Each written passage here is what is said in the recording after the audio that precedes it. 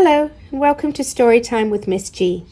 Today's story is called The Night Before Christmas by Clement, illustrated by Mary Englebreit.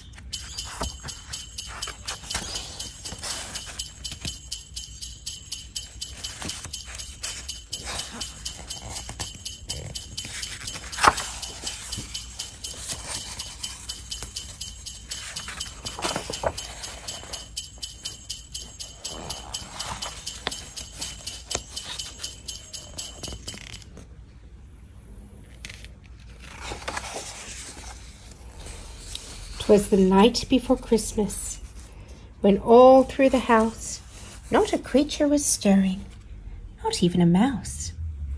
The stockings were hung by the chimney with care, in hopes that Saint Nicholas soon would be there. The children were nestled all snug in their beds, while visions of sugar plums danced in their heads, and Mamma in her kerchief and I in my cap had just settled down for a long winter's nap. When out on the lawn there arose such a clatter, I sprang from my bed to see what was the matter. Away to the window I flew like a flash, tore open the shutters and threw up the sash. The moon on the breast of the new-fallen snow gave the lustre of midday to objects below, when what to my wondering eyes should appear but a miniature sleigh and 8 tiny reindeer.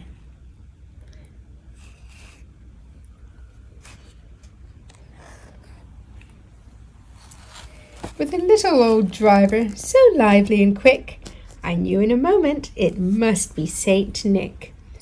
More rapid than eagles his coursers they came, and he whistled and shouted and called them by name.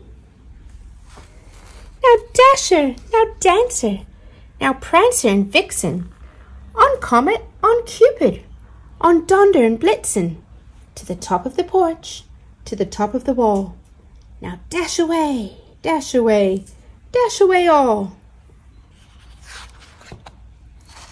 As dry leaves that before the wild hurricane fly, when they meet with an obstacle, mount to the sky, so up to the housetop the coursers they flew, with the sleigh full of toys, and Saint Nicholas too.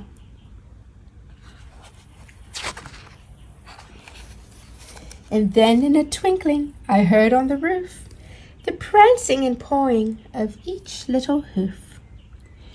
As I drew in my head and was turning around, down the chimney Saint Nicholas came with a bound.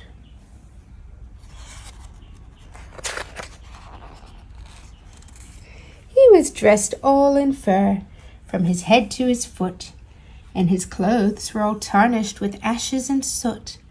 A bundle of toys he had flung on his back, and he looked like a peddler just opening his pack. His eyes, how they twinkled, his dimples, how merry. His cheeks were like roses, his nose like a cherry. His droll little mouth was drawn up like a bow, and the beard of his chin was as white as the snow. The stump of a pipe he held tight in his teeth, and the smoke had encircled his head like a wreath. He had a broad face and a little round belly that shook when he laughed, like a bowl full of jelly.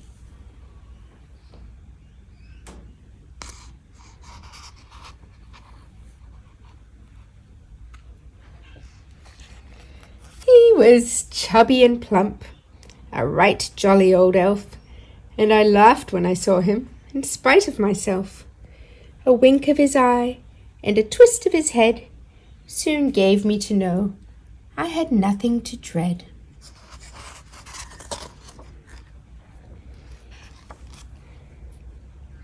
He spoke not a word, but went straight to his work, and filled all the stockings, then turned with a jerk, and laying his finger aside of his nose, and giving a nod, up the chimney he rose.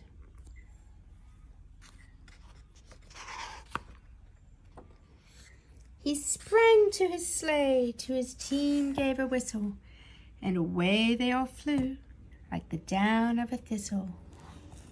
But I heard him exclaim, ere he drove out of sight, "Merry Christmas to all, and to all a good night."